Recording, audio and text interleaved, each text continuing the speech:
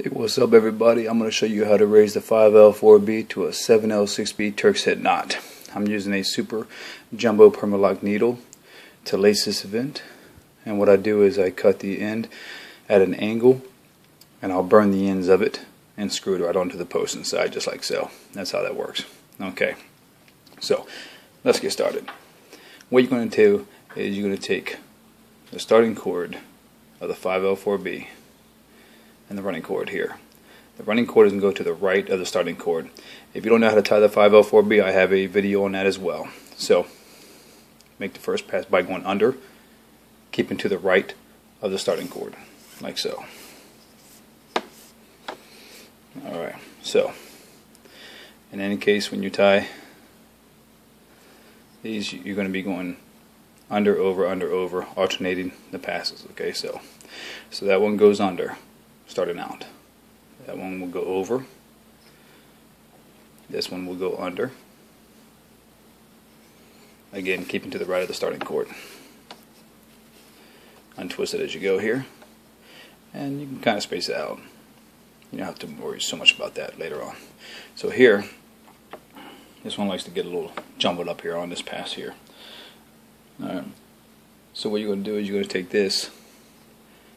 You finish going over. You're going to go over this one here. Alright. And then you can go under this one right here. Okay. So, keeping to the right of this cord here.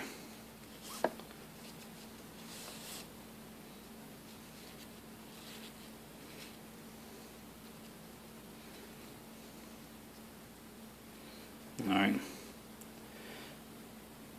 You guys got that? Over, over again, under, and here. So since you went under here, you're going to be going over this one, under this one here.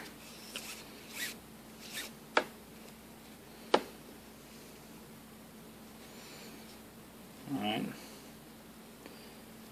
So you should have them look like this. So you finish by going over at the end, right?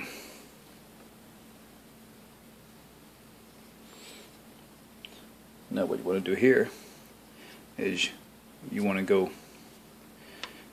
keep to the right of the starting cord, in between your starting cord and your first pass that you made. So stay between those two cords here.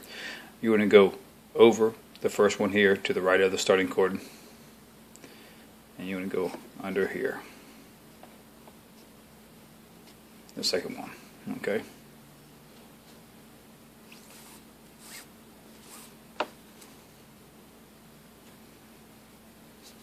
Just like that.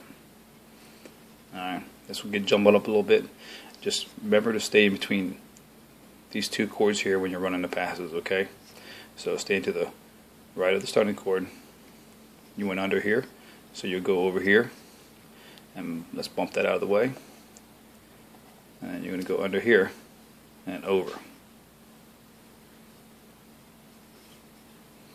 Alright, I use my thumb to apply pressure where I'm doing the knots and passes, kind of keep myself organized here.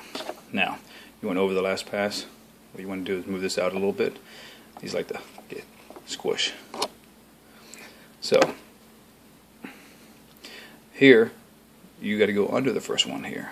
Okay, so over the last, you're going to go under the first one. Alright, again, keeping to the right of its neighbor, right there.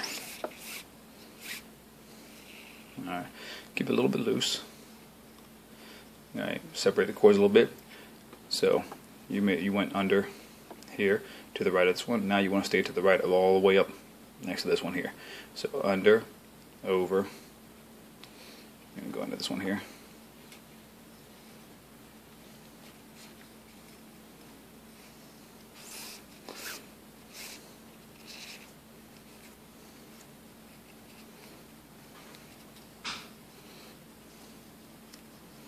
So sometimes these cords want to cross. It's easy to get confused. So just remember, you're staying to the right of this cord right here, okay? This is the cord that you're running parallel to. You went under, and go over, and then your last pass at the end, you're going to be going under, then over again. So you should be finishing going over your last cord. or your bite, should I say, like so. Alright. You're going to pull this through, okay? You got to pull through, man. You just got to pull through. Okay. Now, that completes your raising the 5L4B to a 7L6B. Alright? If you guys have any questions, let me know. Alright? Voila. Now from here, you would actually continue the 7L6B pineapple knot. We'll show that at another time. Alright? You can dress it up. It's a little crooked, but you guys got the point, right? Good to go. Also, when you finish this, you technically finish it by going underneath here to finish another bite, but what I like to do is run it all the way up, okay, like so. And I've explained this before in the 5L4B, but I like to run it all the way up to complete the last bite. And then what I'll do is I'll take this cord here, leave enough space, and I'll run this back down, and this gets hidden, so you won't even see this here, okay? If you want to like tie something off, such a bracelet or a lanyard of some sort, take this here on every Turk's head, at least I do, and I run it back down through the middle, so both my cords are coming out on the right side from where I started at, and cut and tuck them after you tighten it up. Copy, copy, copy. Happy, happy, happy.